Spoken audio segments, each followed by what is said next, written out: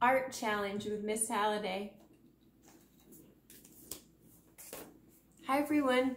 Today is going to be our last lesson together before summer break. So let's try to make it really special. We're going to be working with watercolor, which is one of my favorite art mediums. So I'm going to have you create a picture on paper of something that you'd like to be working with. I worked with different flowers, which I went through my flower books and used them as references. And you can also go online to look at images that you're looking for. So I have birds and flowers. So you really can pick anything to draw that you'd like.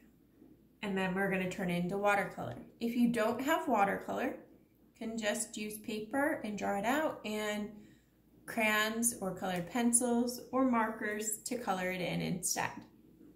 If you're doing watercolor, you would need a cup with water, some paper towels, a brush or brushes, and this is my watercolor set. You can have a smaller one that can be purchased at Dollar Tree or any art store. And this one is a new one that I haven't used yet that has metallic. It's metallic watercolor, so it means they're going to be shinier, kind of have a sparkle and a gleam to them. And something else that I had, because I really love watercolor, are these watercolor brush pens, which are neat. So any type of watercolor would work. So I'd like you to, on your paper, decide what theme you're going to be working with. And if you need to research with books you have around the house or looking up online to see what the animal or the image that you're trying to work with is, you can stop this video and draw out what you'd like. So I'd prefer that you come up with your own rather than just copying mine, so it's your own original idea. It's okay to also do flowers and birds, but try to not have them just like mine. When you're ready, you're going to be finding a brush and dipping it in the water. And then you're going to be choosing any color that you like to start with. And with my flower here, I'm going to gently place the color purple that I chose down. The more paint you use, the bolder of a color is going to come out. What I really like doing with watercolor is blending. So with purple, blues are going to blend really nicely in. I'm going to add some blues. You don't need a ton of water. It kind of spreads. Red can also really look nice. And this is starting to create new colors rather than using the straight color, so I think it looks a lot more interesting. I'm going to go into my metallics, which are going to be a bit lighter, but they're going to give that more iridescent look to them, a little bit of a sparkle. It's okay if the watercolor goes outside the edges a little bit. You can just work with it. If you blend three colors that are very different, you're going to get a brown color. So if you're not looking to create brown, try to use colors that are similar, like oranges and yellows, purples and blues, greens and blues. In the center, I'm going to add a little bit of yellow here. And if you're trying to do a close to perfect eye of an animal, it's best to leave some drying time before you add that eye, or it's all going to start blending together. So I'm applying different colors.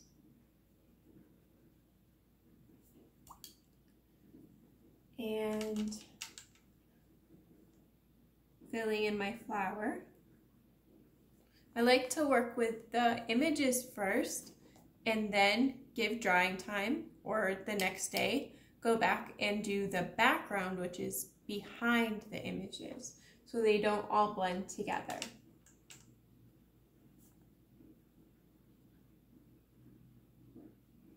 It's also okay to leave some white space. You don't have to fill in every part of your image. You can leave some white.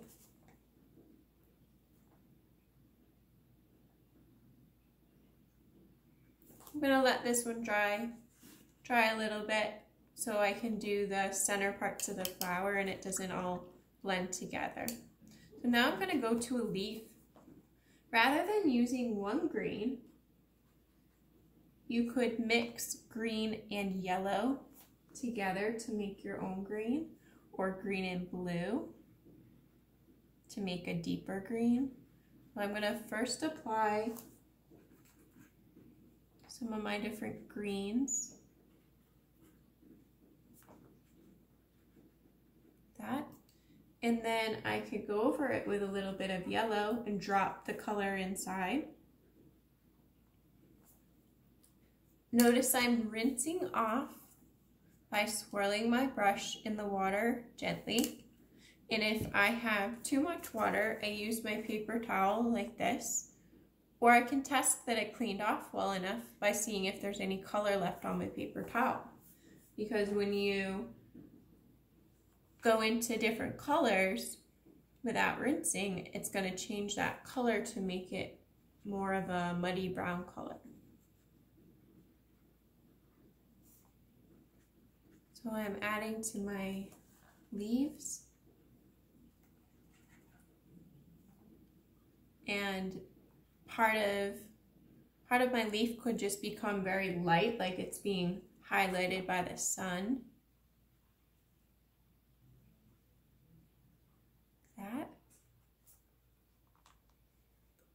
And I can always come back to this part if I feel like it's too wet and add more later. I'm going to do these small flowers up here.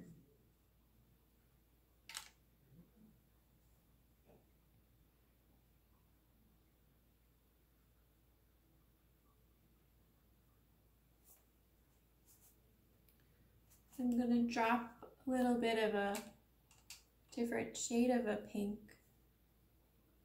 inside.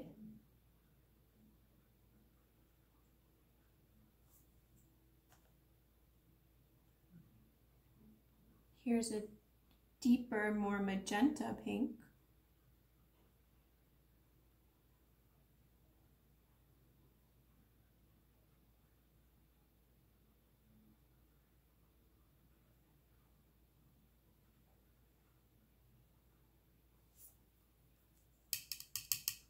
I'm actually going to put a little bit of orange in with my pink. See what happens with that. Those colors look really nice together.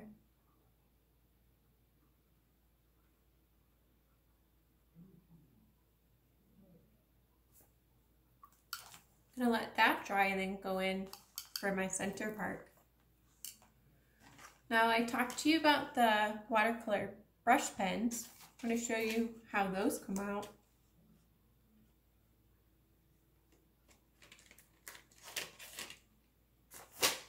So these look like a marker, and the tip looks like that. So I'm going to dip it into water, and I'm going to test it on my paper towel. You can see the color coming out, and it gives you a nice fine line. I'm going to go back to my leaves, try to add a little bit of lines inside.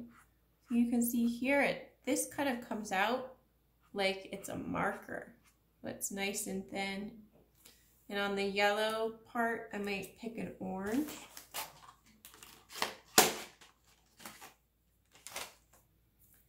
And then I wet that, test on my paper towel.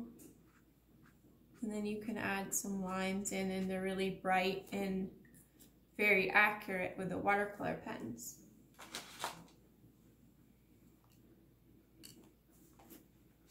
If you don't have some of these materials and you like them, maybe it's something you could get over the summer and try some artwork and experiment with it.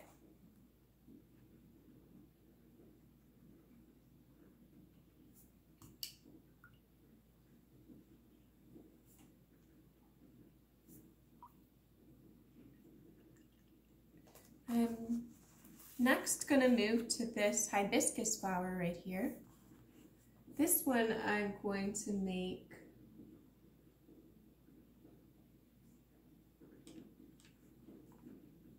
pink here on the inside of the petals.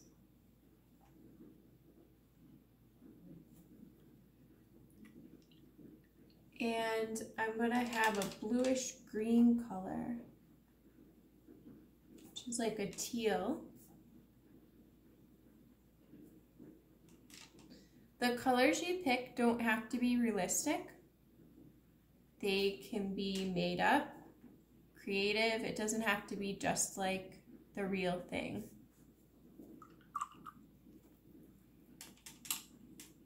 I have a different shade of blue.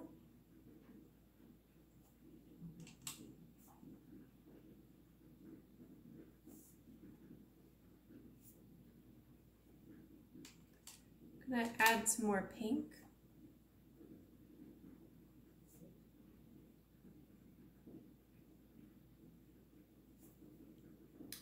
And I'm going to add a little bit of purple.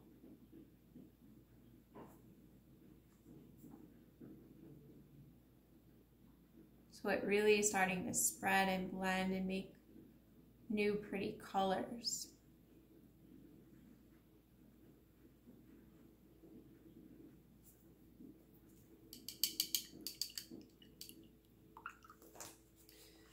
Now that my flowers over here are drying a bit, I'm going to show you a bird. This one happens to be a hummingbird. And I know that on some hummingbirds, they have a little bit of green. So I'm going to add a little bit of green by the neck of the hummingbird. And that's a little light. I kind of want it darker. So I'm going to go to a darker green. Put a little bit of that inside. And I'm going to have the green blend into a yellow. With the bird, since it's small, I want to be working with a small brush and try to be careful and gentle with it. You don't want to smash the brush down so the bristles look like they're having a bad hair day. You want to be gentle with the brush and have it keep a nice fine point. Next, I'm going to go with some red. And when red hits yellow, we'll see what happens. So it starts to sort of make an orange color.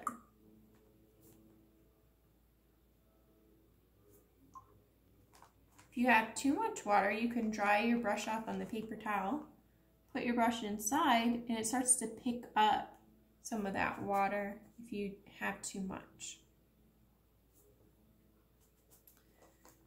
And I'm going to add a little bit of green to the wings. And a little bit of pink by the belly, a pinkish purple.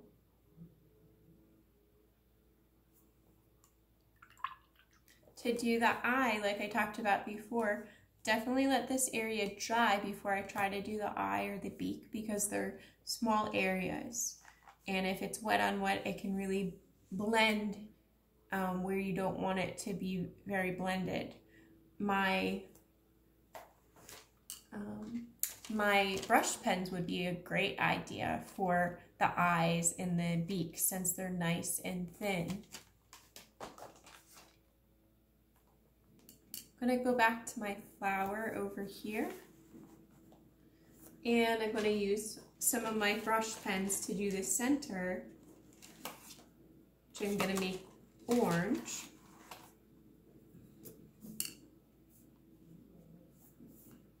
Kind of like little dots here.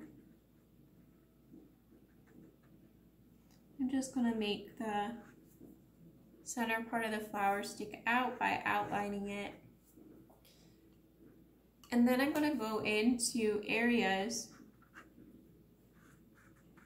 and give it a little color pop of this orange over my pencil lines that I can still see. I'm seeing my metallic paint causing a bit of glimmer, which is really pretty. That's what I wanted to happen.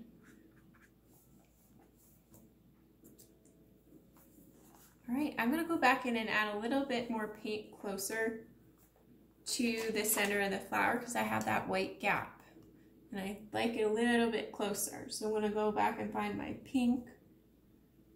pinkish purple, just bringing it a little bit more to the center. Remember, if it's too much water, press your brush down, starts to soak up.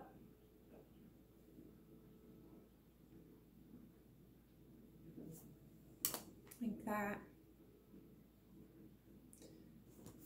So back to my hummingbird. For the tail, I'm going to have some black.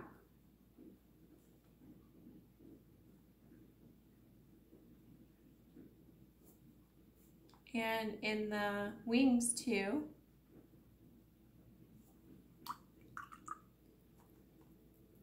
And I'm going to go over it with some blue, a deep royal blue.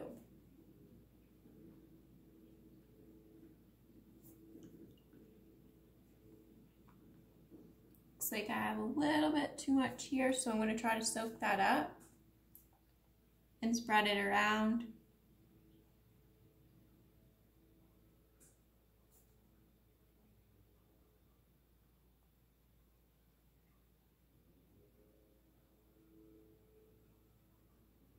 And my second wing is right behind the first one. Like that. For the head, I'm going to create that green. And it's okay if I get inside the eye right now because I'm going to let this dry and then create the eye later when it's nice and dry.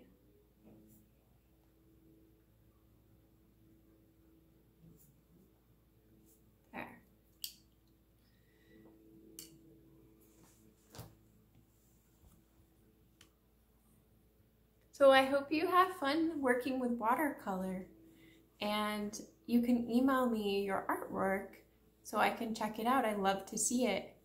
Since this is our last video, I wanted you to know that I'm gonna miss you, and I hope you have a great summer and you keep up creating and making different things with art.